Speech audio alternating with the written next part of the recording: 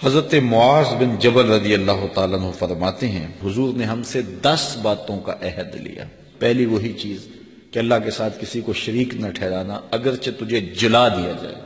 اور تجھے قتل کر دیا جائے۔ دوسری وصیت یہ کی کہ اپنے والدین کی کبھی نافرمانی نہ کرنا، اگرچہ تجھے تیرے گھر سے نکال دے، تیرے اہل سے نکال دے، بچوں سے دور کر دے، لیکن پھر بھی ان کی نافرمانی نہیں کرنی،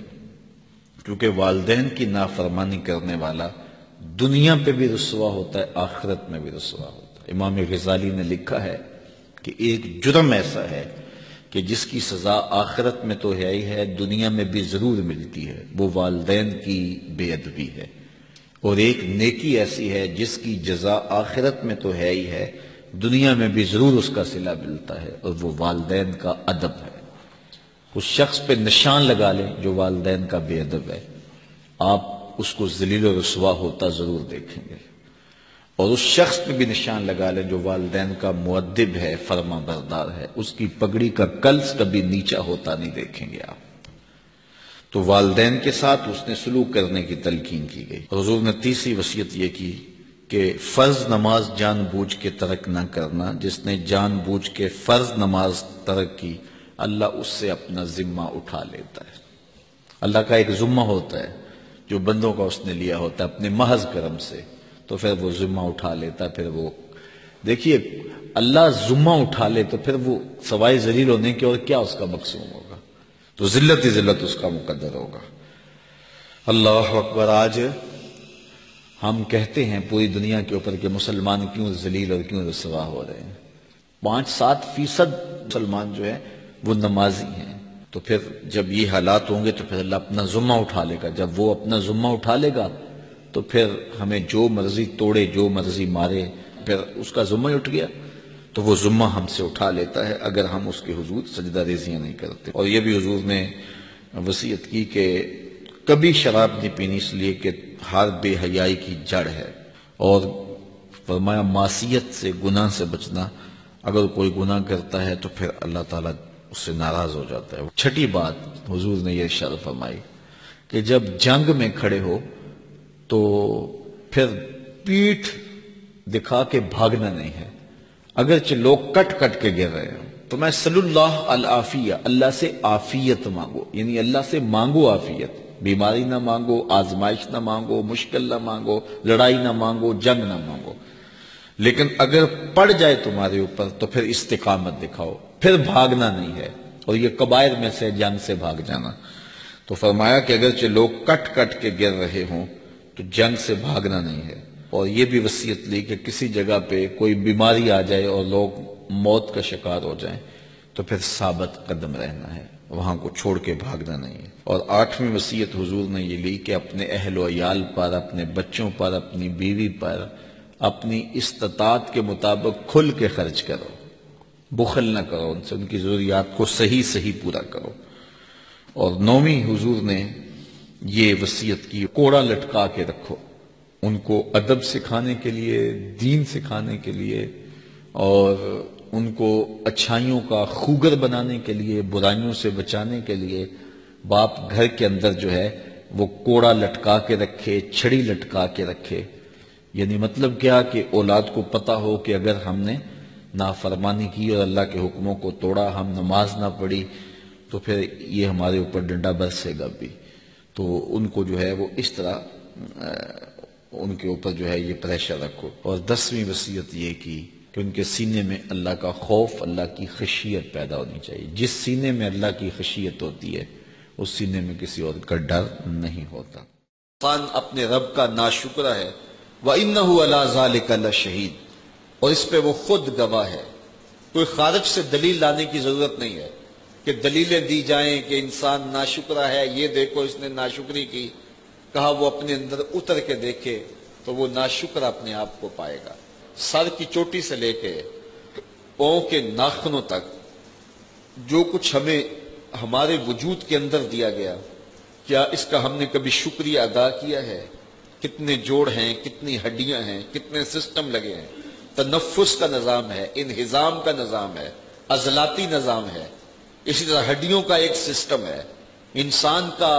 جو ہے وہ جگر کا معاملہ ہے، دماغی سسٹم لگایا ہوا ہے، بولنے والی زبان دی گئی ہے، سننے والے کان دیے گئے ہیں، دیکھتی آنکھیں دی گئی ہیں،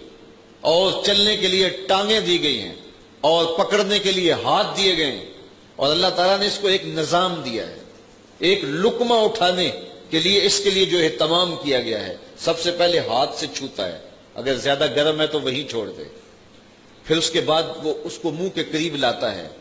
دوسرا سینسر لگائے ناک، اگر بدبودار ہے تو وہیں چھوڑ دے، ناک کو کانوں کی جگہ رکھ دیا جاتا، کان کو ناک کی جگہ رکھ دیا جاتا، لیکن ایسا نہیں، اس کی ضرورت یہاں تھی، اور پھر اس کے بعد جو ہے وہ زبان پہ اگر کڑوا ہے تو وہیں تھوک دے، پھر اس کے بعد دانتوں سے اس کو چبایا جاتا ہے، اگر اس کے اندر کوئی سخت چیز ہے تو وہیں پھینک دے، پھر اس کے بعد حلق سے اتارا جاتا ہے۔ ایک لقمہ تیرے حلق تک پہنچتے ہوئے کتنے مراحل طے کرتا ہے، اور رب نے تیرے لیے کتنا سسٹم بنایا ہے۔ تیری 5 انگلیاں برابر نہیں رکھی، لیکن جب تو لقمہ اٹھاتا ہے تو برابر ہو جاتی ہے، اور تیرے لیے آسانی پیدا کر دی۔ اگر ساری برابر ہوتی پہلے ہی تو لقمہ نہ اٹھا پاتا، پھر اندر دانتوں نے پیسا چکی کی طرح، اور پھر اندر تیرے معدے میں چلا گیا، اور پھر معدے میں جہاں جسم کو جو ضرورت تھی اس نے اس کو وہاں پہنچایا، جو فاضل تھا، زائد تھا، اس کو فضلے کی صورت کے اندر باہر پھینک دیا گیا۔ تو یہ تیرا ایک سسٹم رب نے بنایا ہے۔ انسان کبھی اس پہ غور کیا، تدبر کیا؟ تو کتنا ناشکرہ ہے، اپنے اندر اتر کے دیکھ، تو نے کبھی اپنے اندر جو لگے ہوئے سسٹم ہیں ان کا کبھی بیٹھ کے رب کا شکریہ ادا نہیں کیا؟ باقی خارج میں تیرے لیے یہ ہوائیں چل رہی ہیں، یہ درخت آکسیجن پیدا کر رہے ہیں، یہ پانی کا سسٹم ہے، یہ بادل امٹ کے آتے ہیں، برستے ہیں، زمین سے سبزہ اگتا ہے، ان کے اندر رنگ بھرتے ہیں، پھل لگتا ہے، مٹھاس آتی ہے، ذائقے آتے ہیں، اور اس کے اندر جو ہے وہ طرح طرح کے طبی خواص پیدا ہوتے ہیں، پھر تیری ضروریات باہم پہنچتی ہیں۔ تیرے لیے اس نے جو ہے وہ آکسیجن رکھی ہے، تیرے لیے ہواؤں کے بندوبست کیے ہیں، تیرے لیے سائبان رکھا ہے، چھت رکھا ہے، ماں باپ کی شفقتوں بھری گود رکھی ہے، تیری آنکھوں کی ٹھنڈک اولاد اور بیویوں کو بنایا ہے، تیرے لیے جو ہے وہ مال دولت سواریاں، طرح طرح کے پھل انواع و اقسام کے کھانے، طرح طرح کے مشروبات، معقولات اور لحمیات، کیا کچھ تیرے لیے بنایا۔ انسان ذرا غور کر، تدبر کر، زمین کو بچھونا بنایا، یہ پھوٹتے جھرنے، یہ بہتی ندیاں، یہ کوسار، یہ مرغزار، یہ لالازار، یہ جوئے بار، یہ شہد کے چھتے میں تیرے لیے رس بھرتی ہوئی مکھیاں کہاں کہاں سے وہ رس نچوڑ کے تیرے لیے جمع کرتی ہیں۔ کہتے ہیں ایک چھتے پہ 1.25 لاکھ مکھی ہوتی ہے، اور وہ کہاں کہاں سے پرواز کرتی ہے، لاکھوں میلوں سفر کرتی ہے، اور وہ رس ایک ایک قطرہ، ایک ایک بوند تیرے لیے جمع کرتی ہے۔ وہ تیرے لیے غذا بھی ہے، تیرے لیے شفا بھی ہے، تیرے لیے دوا بھی ہے۔ تو نے محنت نہیں کی، کوشش نہیں کی، اس کو نچوڑ کے اپنے اندر اتار لیا۔ ذرا اس لقمے کو جس سے لذت لیا تو نے، تو ذرا غور کر کتنا کچھ تیرے رب نے عطا کیا ہے، روزانہ کتنا کچھ تجھے نصیب ہو رہا ہے۔ انسان تو اپنے رب کا ناشکرہ ہے۔ وَإِنَّهُ عَلَىٰ ذَلِكَ لَشَهِيدٌ، اس پر انسان خود گواہ ہے۔ وَإِنَّهُ لِحُبِّ الْخَيْرِ لَشَدِيدٌ، اور بے شک یہ دولت کی محبت میں بہت زیادہ سخت ہے۔ افلا يعلم اذا بؤسر ما في القبور، اس گھڑی کو یاد دلایا جب لوگ قبروں سے اٹھائے جائیں گے۔ آج کر لے جو کرنا ہے، آج کوئی پوچھنے والا نہیں ہے، لیکن وہ وقت آنے والا ہے جب تم قبروں سے اٹھاؤ جائے گا۔ تو صاحبو، قبل اس سے کہ وہ وقت آئے، کوئی حجت باقی نہ رہے، مجھے اور آپ کو اس مختصر سی زندگی کا محاسبہ کرنا چاہیے۔ اللہ مجھے آپ کو اپنی رحمتوں کے حصار میں رکھے۔ آفاق کے ہر ہر گوشے میں قرآن سنا کر دم لینا، اب رکنا نہیں، اب تھمنا نہیں، فردوس میں جا کر دم لینا، آفاق کے ہر ہر گوشے میں قرآن سنا کر دم لینا،